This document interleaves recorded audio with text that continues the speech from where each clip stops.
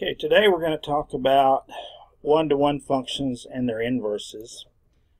In the last section, we kind of led up to this, and we've already talked about one-to-one functions, so I'm not going to really go into that in big detail. But you might remember that you can use the horizontal line test to determine if functions are one-to-one. And so this first function is a one-to-one function because a horizontal line only crosses it at a horizontal line always just crosses it at one place, whereas this right here is not one-to-one because the horizontal line crosses it at two places, and this is not one-to-one because the horizontal line crosses it at more than one place. You might think this horizontal line would be one-to-one, but technically, if you laid the horizontal line on the horizontal line, then you find that the horizontal line crosses that line at a lot of places, infinitely many places actually.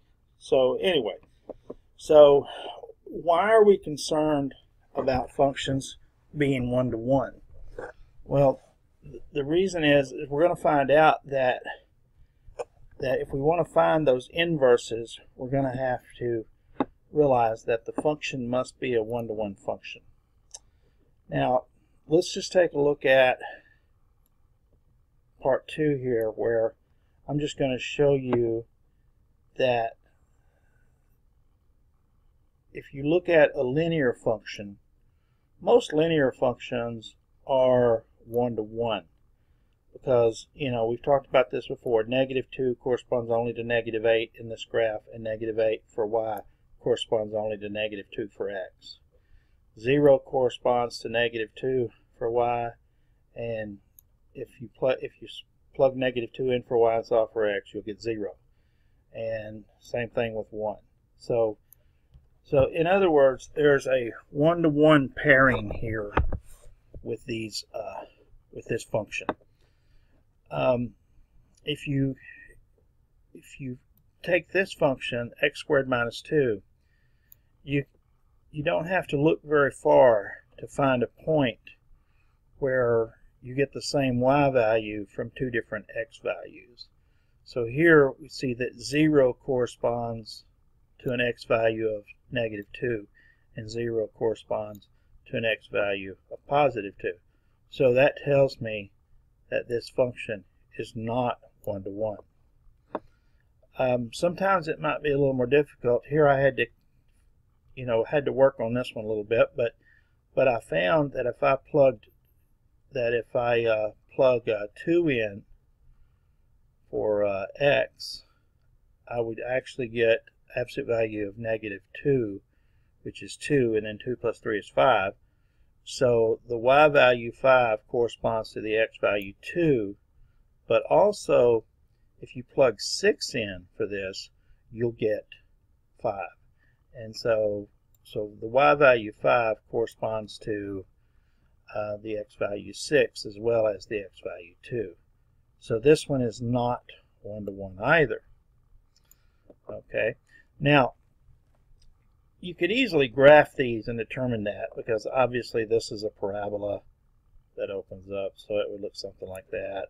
And then of course this is going to look like some sort of V. So you could easily see these graphs will not satisfy the horizontal line test, so therefore they're not going to be one-to-one. Now let's go ahead and move on to inverse functions. Notice I said two one-to-one functions, f of x and g of x, are said to be inverses of one another if f composed with g of x is x and g composed with f of x is x. And so, in other words, a function must be a one-to-one function to have an inverse. Now, if I were to give you two functions and say find or prove, I'm sorry, I didn't mean to say find. If I said prove or show that these two functions are inverses of one another, that actually is not too difficult. Let me give you an analogy. If we wanted to determine if two people were brothers, if we had the two people, we could probably figure out if they were brothers by just comparing their blood and running tests on their DNA or something like that. Well, that's kind of what we have here. We suspect these two are inverses, and the only reason we suspect them is because I gave them to you and said show that they are inverses. So all I have to do is show that they satisfy this definition up here. So f composed with g of x, that just means f evaluated at g of x. So I take the f function, I replace it with the g function wherever there's an x. Well, there's only an x right here, so I'm going to put the 1/4 x minus 11/4 right here. I'm going to sub it in for x. So I have 4, and then of course this is where I'm subbing. I'm subbing this in for x, and so I have 4 times 1/4 x minus 11/4, and then plus 11. Don't forget the plus 11. And then when you multiply 4 times these two terms, you actually get x minus 11, and then you have the plus 11, and so the minus 11 plus 11 cancel and give you x. So that's the first half of the proof. Now, to go the other way, g evaluated f of x, I actually go to this function and I replace x with 4x plus 11. So here I have 1/4 x minus 11/4. So here I have 1/4, and then here's where I replaced x with 4x plus 11 minus 11/4. And then if I distribute the 1/4, 1/4 times 4x is x, and 1/4 times 11/4, 1/4 times 11 is 11/4. So I have x plus 11/4 minus 11/4, and then the 11/4 minus 11/4 cancels and gives me x. Let me direct you to this insert right here, and this is something that's always true about a function and its inverse.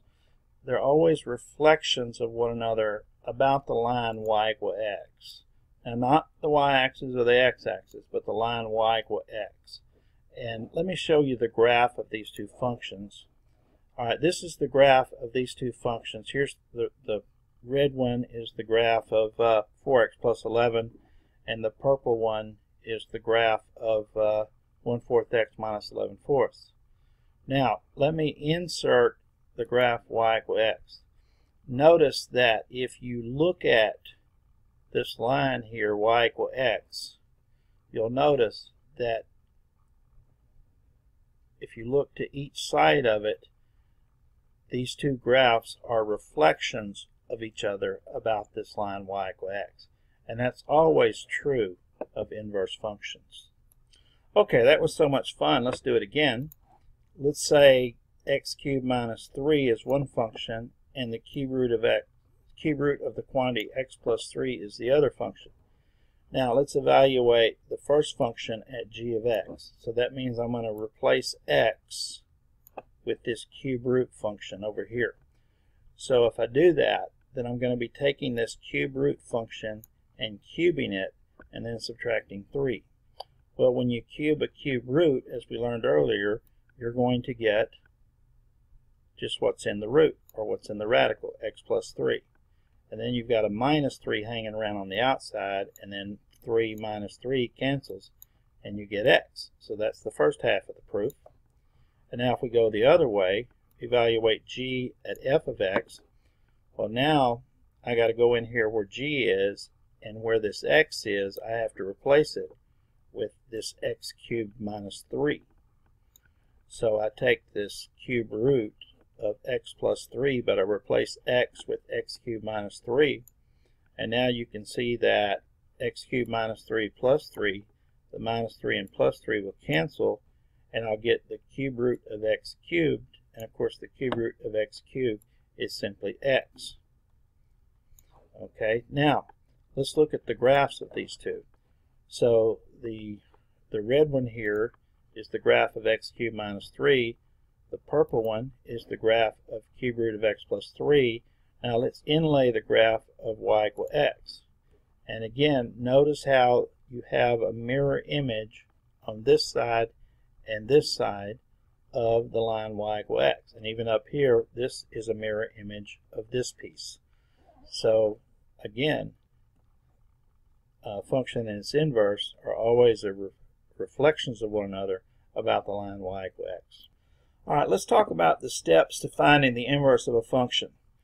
We're going to assume that the function that we're looking for the inverse to is 1 to 1, because if not, it has no inverse. Okay, so the first step is to write the function as y equals. The second step is to just switch the x with y and the y with x. And then the third step is to solve that new equation for y, and what you get is actually the inverse of the original function. So let's see how that works. Here's f of x equals minus 1/3 x minus 5.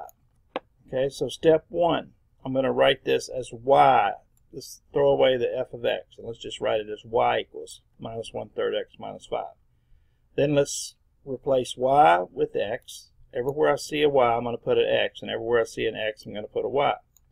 And now let's solve this equation for y. So to do that, I'm going to have to multiply both sides by 3 to get rid of that denominator. So 3 times x is 3x, and 3 times all of this would give me, minus y minus 15. So I would have 3x equals minus y minus 15. And then I could easily solve this for y and get y equals 3x minus 15. And that happens to be the inverse of the original function. And this is the notation for inverse. Remember, that's not a reciprocal. All right, let's do one more real quick. Here's x minus 1 over 3 minus x. Write it as y equals. And then replace y with x and replace x with y. So here I replace and here I replace. Okay, now I want to solve this for y. So let's get rid of my denominator. Let's multiply everything by 3 minus y. So if I multiply x by 3 minus y, I get this. If I multiply the fraction by 3 minus y, then what's going to happen is the 3 minus y is going to cancel, right? So now if I distribute here, I get 3x minus xy. So I'm going to put that there. And then this is just going to be y minus 1 since everything cancels.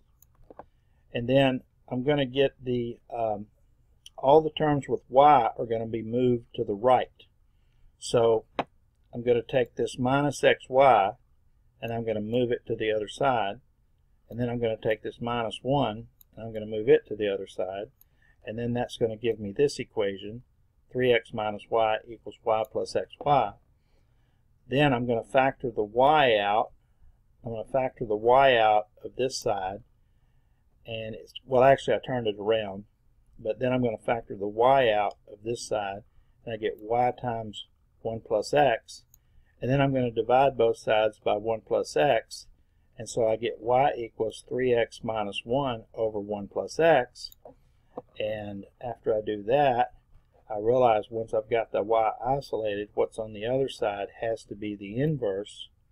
So that's the inverse of this function. So in other words, these two functions, this one here, and this one here, are inverses of one another. And let me show you that on the graph before I shut this down.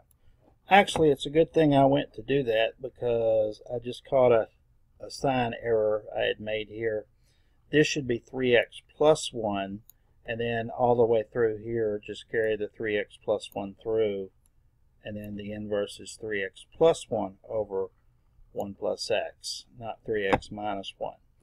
And actually, if you go back and now, I'll leave that open for just a few seconds in case you want to make that correction.